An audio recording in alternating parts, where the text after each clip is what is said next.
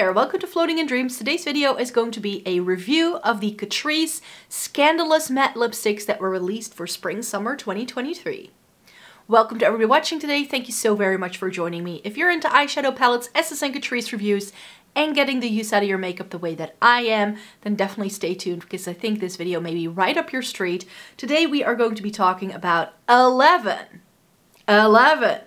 new shades from CATRICE. So they came out with this scandalous matte range for the new season. They have yet again completely overhauled their lipstick range, and now we get a bunch of new mattes, which I'm not that mad about. Like, in terms of what CATRICE has to offer, they usually do a lot of the same things.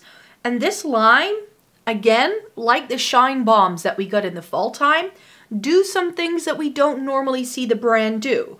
I mean, this sort of like purple magenta pink, it's really interesting. They haven't done a shade like that in a while.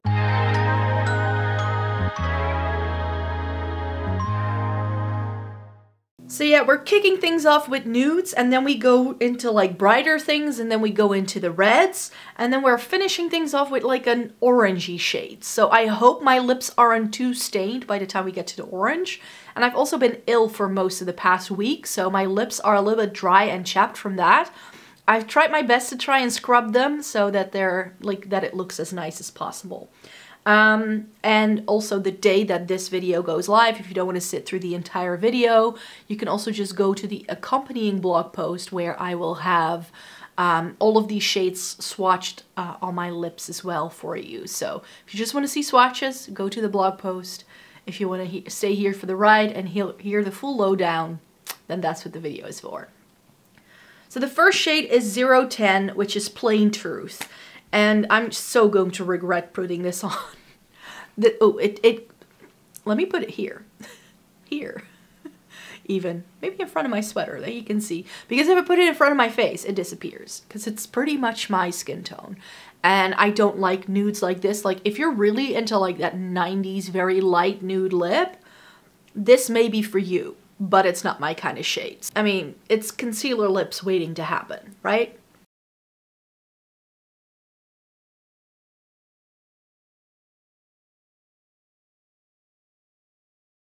So that's what shade 010 Plain Truth looks like on me. Not my shade. I knew that going into it.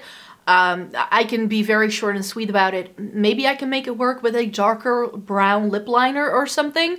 Like this may be nice for an ombre lip, but wearing it like this full on all over your lips, my lips just disappear. And because I have a very strong like purple leaning like undertone to my lips, it just looks way off, and you can see every line in my lips, and it's not a good look.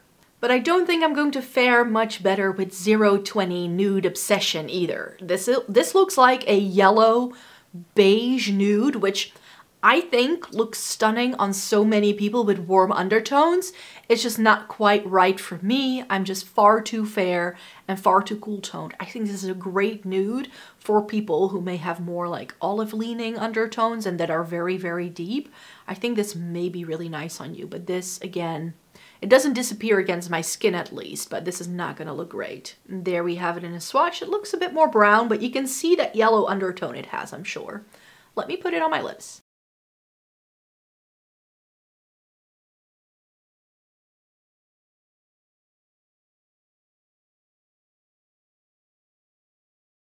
So this is what 020 Nude Obsession looks like on me. Again, not my kind of shade. With shades like this, I always feel that I look a little bit ill if I put them on. Like there's something not right about it. It just doesn't really go with my vibe.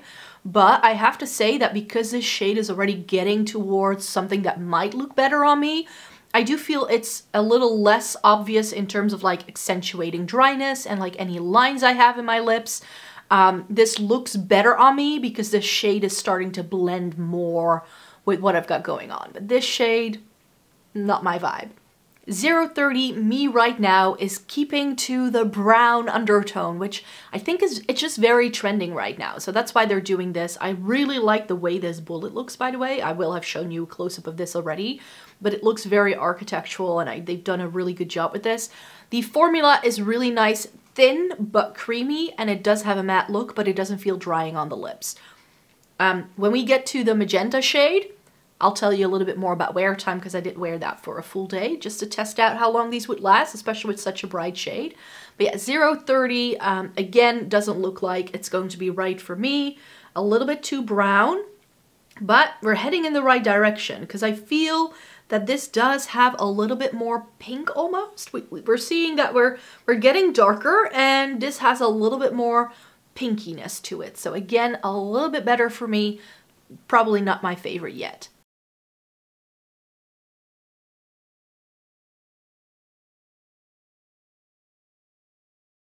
This is what 030 me right now looks like. I feel that I'm not getting as much of the pink when it's on my lips. It still looks a bit yellow. I think this even looks more yellow toned than the one before this, actually. But there's an edge to this. Like, I think because of the shade of my hair, of course I've pulled it out of my face to not have it be in the way for this, but I think with my hair color, it kind of goes. But again, these shades, I feel I can only wear if I wear a very particular look. I'm wearing something very basic and not that offensive today so that we can see all these shades going on quite well. But again, it just meshes a little bit too much with my skin tone, and I don't love it for that reason. But we're heading in the right direction. This is 040 Rosy Seduction, and it doesn't look that pink. So it's like a warm rose, which I think can be very flattering on a lot of people if you have a warm undertone. I think this is going to be very universally flattering for a lot of like light, medium skin people that have that warmer undertone. If you're very yellow tone, this will look really pretty. For me, it's probably a little bit too peachy coral leaning for it to be pretty, but I think this is one of the very sort of, you know, safe shades to have in a lipstick range like this, because I think something like this can appeal to so many people because so many people can pull it off. It's just not quite right for me.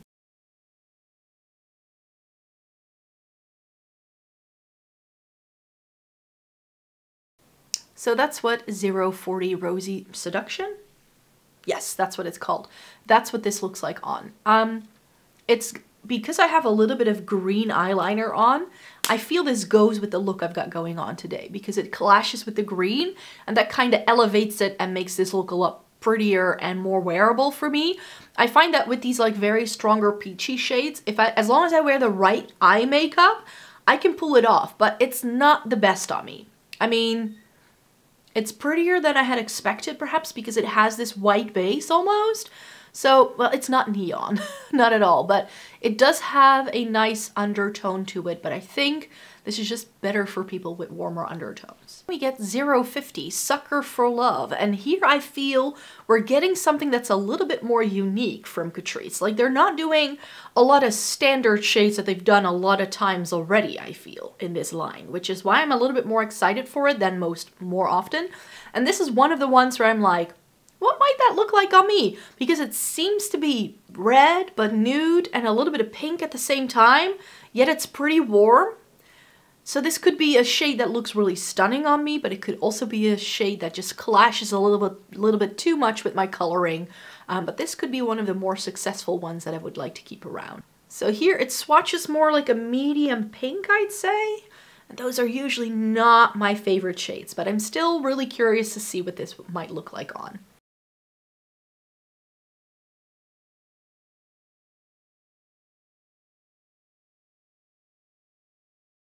I like this. I wasn't expected to like it as much. It pulls a lot more cool toned on my coloring. It seems to be one of those shades that can really transform depending on your coloring and the way everything else in your makeup looks. It again goes pretty well with the green I have on my eyes. It's a little less like corally peach leaning. It definitely has more pink to it, which is why it works for me. This is very pretty for spring. Like this.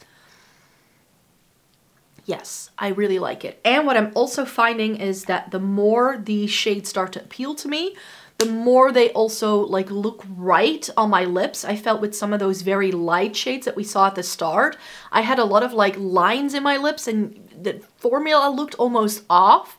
But that's because of the shade, not the formula, because all these lipsticks have the same nice, thin, creamy formula that feels very comfortable on the lips, but they just look better with every shade I put on because the shade just goes better with my natural lip color. And this, I like this one. This is definitely a bit more unique for Catrice and any other lipstick line I've ever tried as well. But if we can do a cool tone pink, this is 060 Good Intentions.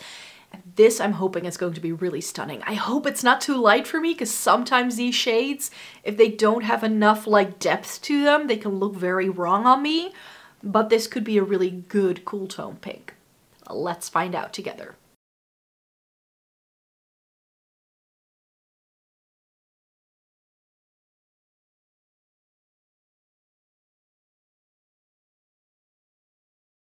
So that's what the swatch looks like, and that's what 060 Good Intentions looks like on me.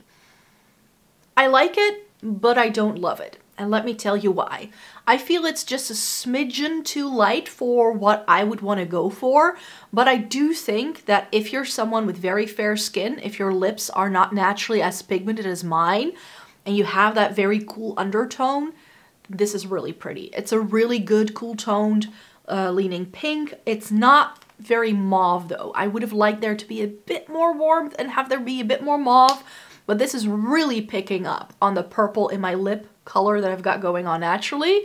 So I do think it's pretty, but I already have tons of mauve shades and I have my favorites, and I don't necessarily, I feel that this is going to be perfect for me. I like the previous shade a lot better for me, but for my very cool toned undertone people, especially if you have very, very fair skin, I think this is going to be a really, really good one for you. So again, this is 060 Good Intentions, and I think it's actually a really good one for people with very cool undertones. But we know I love a good bright lip. This is 070 Go Bold or Go Home, and this is like a really good hot fuchsia looking shade, so this is another one I'm super excited for. I think again, it goes with the green I've got going on in the eyeshadow look. Look at that! Oh, I love shades like this for the spring-summer season, so let me throw it on.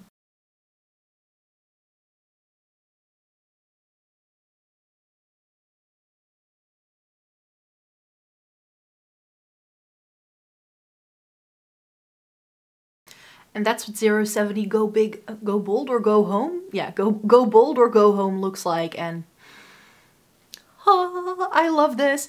I do feel though that with this formula, because it's thin, 2 layers with these brighter shades are perhaps better to really get the opacity that you'd like. But I'm very hopeful because that means that you could also wear these like very blotted down, more like a stain if you'd like to. I'm wearing it full on here because, you know, if we were to go for a shade like this, I'm gonna wear it like this.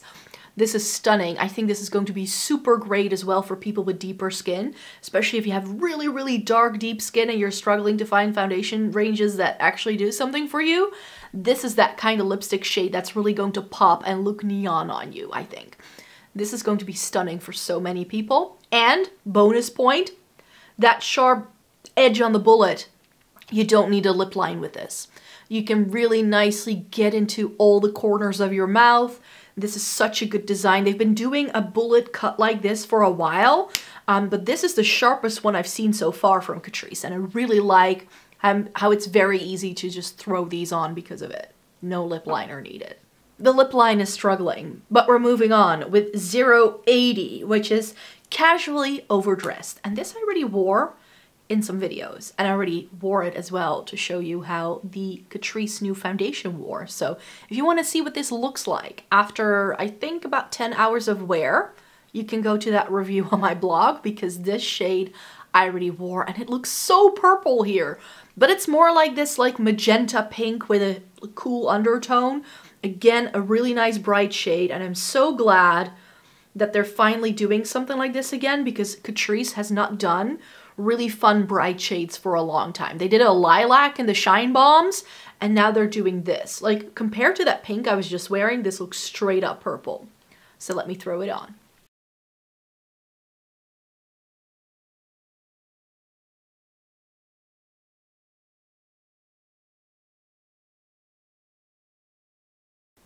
Can you fall in love with a lipstick? I think I just did, because Casually Overdressed, which is 080 from this line, has to be my favorite shade here. It's so vibrant, so bright. It has this blue-pink undertone. That's why it looks so purple in the swatch.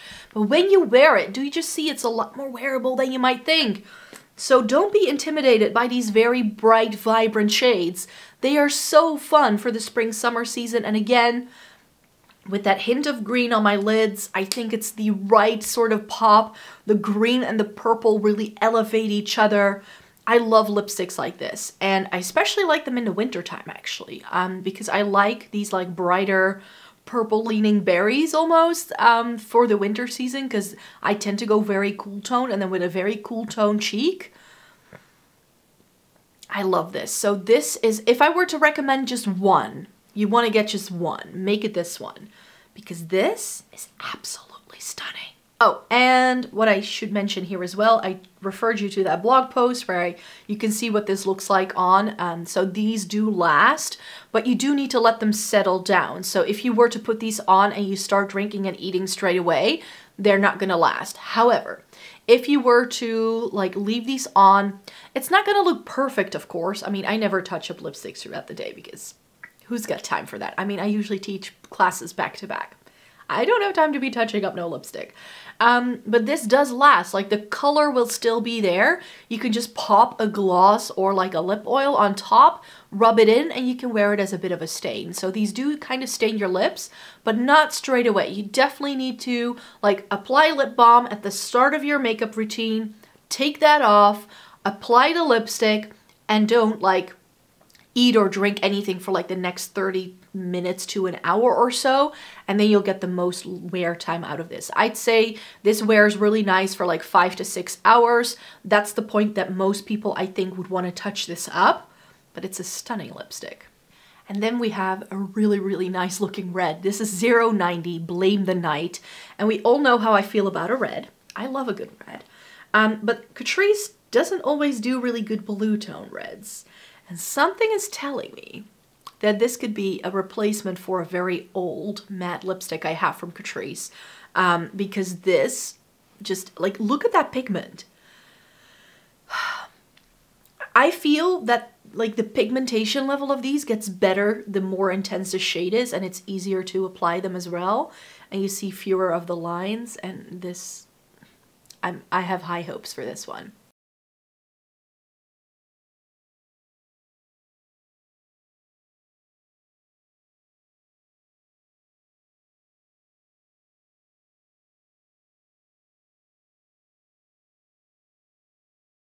So it's perhaps a bit more orange leaning than I'd hoped, but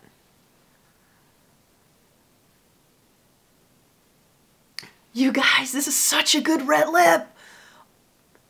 This is so, so yummy. This is going to be great for the summertime. I love the way this looks. Like, these are Catrice, so they're like, what, 5, maybe 6 euros at the drugstore?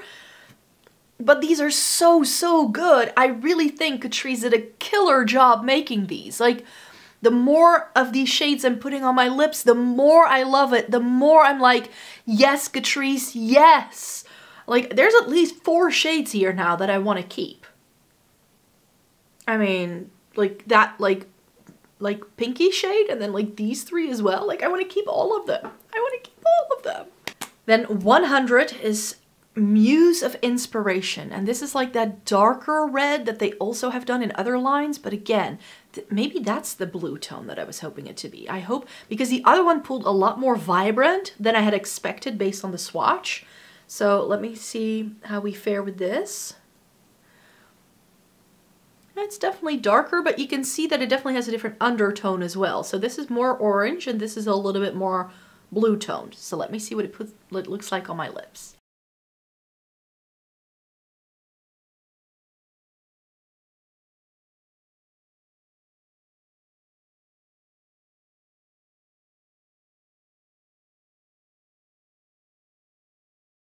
And 090 Muse of Inspiration is your classic blue toned red. It again doesn't look as dark on the lips as it does in the swatch, I feel. So these reds are a little bit more vibrant than you might expect from just looking at them at the bullet, because it looks a lot brighter on. So this is your classic blue toned red. Again, something that Catrice hasn't really done very well in a very long time. Really nice formula. Again, it looks really nice on. I have enough blue toned classic reds to see me through, but like I mentioned, I have one from Catrice that's a couple of years old, and I think this may be a good replacement for it.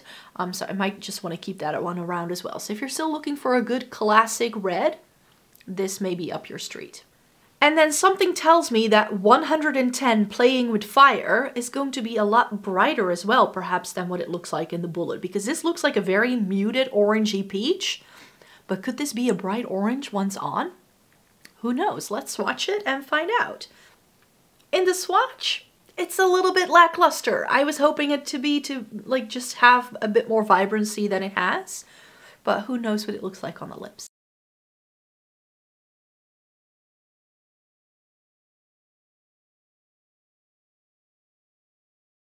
Alas, 110 Playing with Fire isn't as fiery orange as I'd hoped it to be. It's a little bit more of a muted peach. Again, with a warm undertone, this can look really stunning on you. So I think you could see, compared to the other shades I just put on, the reds and like these like two vibrant like fuchsias and like purpley shades, and also that like pinky shade that we've seen, that those just look a lot better on me, and that this just doesn't work quite well. But I can guarantee you, if you have a warm undertone, this is going to look stunning on you. Those are all 11 shades of the new Catrice Scandalous Matte Lipstick swatch out against my fair skin tone. I think there's a little bit for everyone in this new Catrice collection for sure. I hope this video was informative and helpful for you to decide what shade you might want to get. There are definitely some shades here that I love. None of the nudes really work for my fair skin, but I definitely think in the brighter end of things, that's where this line truly came alive for me and it really shone through. So thank you so very much for joining me today. I hope you'd like to stay tuned for more. I do regular lip swatches with SSN Catrice products when they have new lipstick lines. So later this month, I will be swatching out all of the new Essence lipsticks for you. And in March, I'm going to be swatching out all of the new glosses that Catrice had as well. So I'm just going to spread it out a little bit over time. I can't do everything in one go. But for now, this is what these matte lipsticks look like on me. Thank you so very much for joining me, and then I hope to see you in my next video. Bye-bye!